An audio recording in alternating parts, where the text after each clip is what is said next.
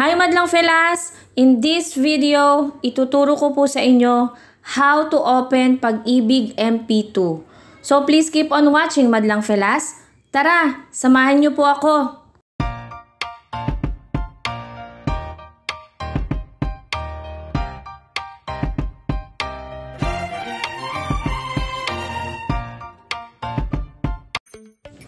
Okay, punta po tayo sa browser.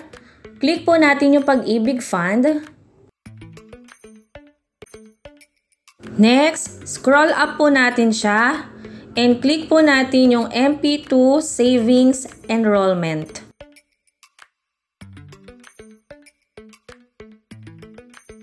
Please fill in the required details below.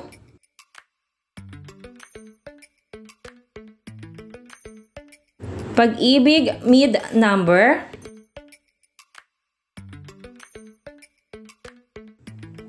Then last name, first name, date of birth, and enter po natin itong CAPTCHA.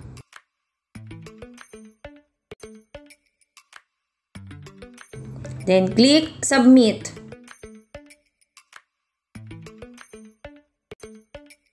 Sabi dito, you already have an existing Mp2 account.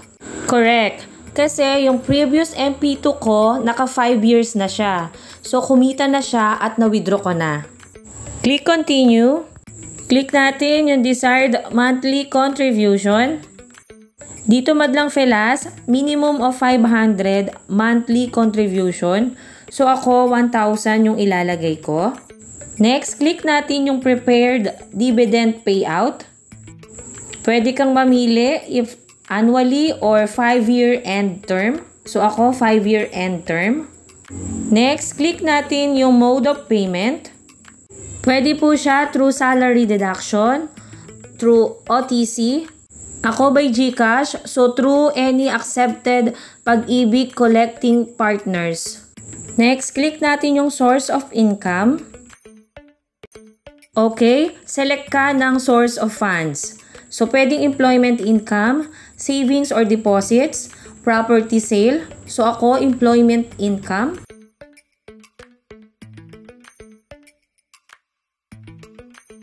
And click submit. Okay, so ayan na yung Mp2 form natin. Download po natin siya. And then, ayun na. Ayun na yung ating Mp2 account number. Diba? Ang dali lang mag-open ng Pag Ibig Mp2 account. Hope may natutunan po kayo sa video natin today. And if yes, please give me a thumbs up. And if you have comment or suggestion, you can comment down below. Malay nyo po sa susunod na video, yung requested video nyo po ang isashare natin sa iba. Lagi nyo pong tatandaan na kayo po yung nagpapasaya sa akin, kaya hindi po ako magsasawa mag-upload ng video para sa inyo. See you on my next video, madlang felas. Good luck! Don't forget to like and subscribe.